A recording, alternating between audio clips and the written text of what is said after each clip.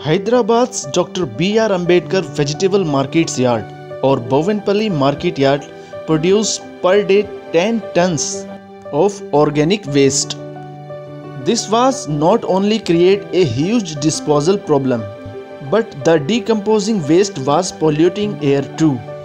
They found a solution through CSIR, Indian Institute of Chemical Technology's Shruti ahuja, who helped them set up a biogas plant that converts this organic waste into biogas, a cleaner and greener alternative to fossil fuels.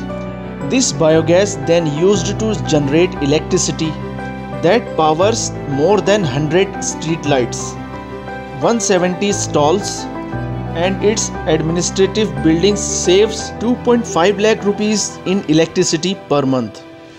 Plus, not sending waste to landfills saves them 20,000 rupees every day.